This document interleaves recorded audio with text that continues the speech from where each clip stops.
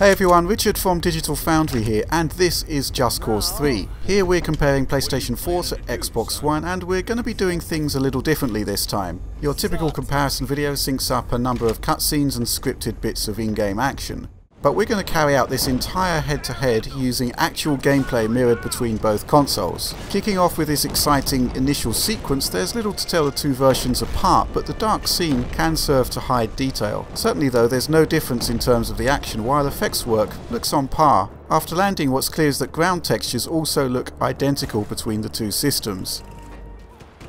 Now here we are in a bombastic combat action sequence taking place in the harsh light of day. The PlayStation 4 version of Just Cause operates at native 1080p, while Xbox One renders at 900p. That's an additional 44% of rendering resolution on the Sony platform, but in common with many games it's difficult to tell much in the way of difference. There's a good reason for this. When the game is in motion, your display tends to blend detail, but on top of that, Just Cause 3 has an accomplished motion blur implementation. The only real giveaway that Xbox One has a lower resolution comes from a very slight blur on static detail and also a small amount of pixel pop on the trees in the background. Next up, take a look at this minigun scene we've synchronized between both platforms. This is an interesting sequence because it's really heavy on alpha transparency effects, the minigun muzzle flash and the various explosions. Developers often reduce the resolution of these specific effects in order to save on memory bandwidth, but we can see here that both platforms are operating with the full pixel count, and this can actually have a negative impact on performance, with Xbox One more affected in really intensive scenes. Now let's switch to another scene with an even bigger explosion.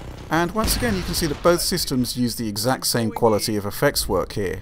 Actually, this scene is also interesting in that it lets us check the quality of texture filtering, as you can see on the ground here as it blends away into the distance. It's in the 2x to 4x anisotropic filtering level. It's a bit blurry, and to be honest you'll need to go to the PC version to do any better. So let's look at some more effects, starting off with the foliage. In some situations, PlayStation 4 looks like it has a higher level of detail, while in others, Xbox One takes point. It actually looks as though there's some kind of procedural generation here, and there's a randomizing factor that can sometimes produce a variation. By and large though, it's the same, and in fact many areas which are lush in foliage are once again entirely identical. Next up, shadows. These look very much like the PC version running on high settings, and once again there's an equivalence here between both console versions, and the same goes for the game's lighting effects too. Just Cause 3 is a 30 FPS game, but it often looks a fair bit smoother, and that's down to its motion blur effect. There are two different implementations here. Cutscenes have both object and camera motion blur, but it looks like the gameplay itself restricts this to just the camera only. But as you can see, it is an excellent effect and works very nicely.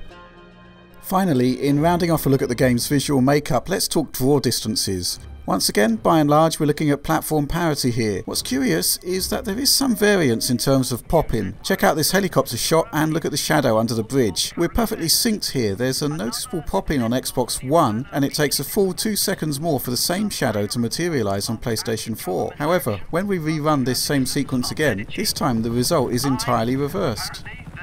All of which brings us to one of the most annoying aspects of the console versions of Just Cause 3, the loading times. Now we've run all of this comparison in real time for you, but here we're going to spare you the agony by doing some time-lapse video.